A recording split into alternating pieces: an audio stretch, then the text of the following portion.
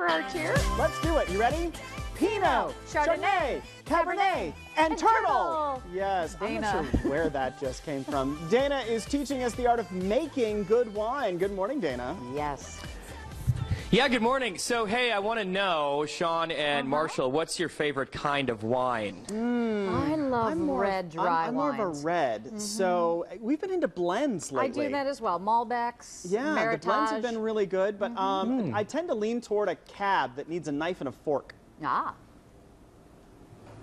Cabernet, so they like Yes. red wines. See, I like white wines. I do. And, you know, I'll tell you why I like white wines better, because red wine stains my teeth, and it can make you feel not so good the next day. Yes, that's very true. But it's all about moderation, people. Let's be real. Moderation.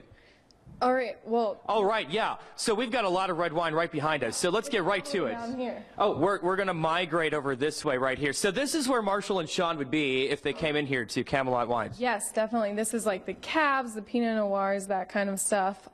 Pretty dry and fruity. I think that we're going to have to grab this bottle right here and fill it up.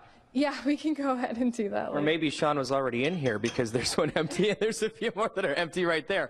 Okay, so the whole thing that's cool about Camelot Cellars is that you can come here and you can make your own wine. Yes. You can also adopt a wine or grab a wine off our wall here. Behind here we have empty bottles, so you can put your own label on it if you don't have time to make wine. Oh, okay, so that's the whole point of doing that and keeping some of them empty. So can you design your own label to go on it? You know, say, I mean, let's be honest, Christmas is like 100 days away.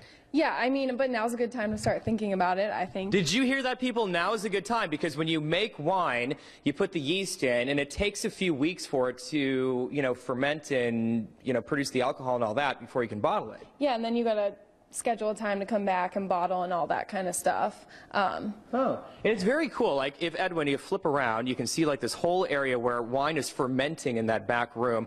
And those great big jugs, or they're glass, I guess, that's where the wine ferments? Yes, so the big jugs are full 30 bottle batches, and then the smaller ones are 15 bottles. So you can pick from those two different sizes. Okay, like how much does it cost if you want to make wine? Like how many bottles could you make? If it starts around like $199, but that includes everything, and it also depends on what wine you get. Yeah, very true. And then you guys have gatherings and stuff here too, like there's room for parties and whatever. Oh yeah, definitely. We have bachelorette parties here all the time. They'll come in, taste, make their own wine. They get a little crazy, but it's fun. Yeah, I bet. Okay, so we're out of time. Camelot Cellars here in the Short North. Alex, thank you very much. I've enjoyed. We made an Australian Grenache Rosé. That's why I wanted you to say that.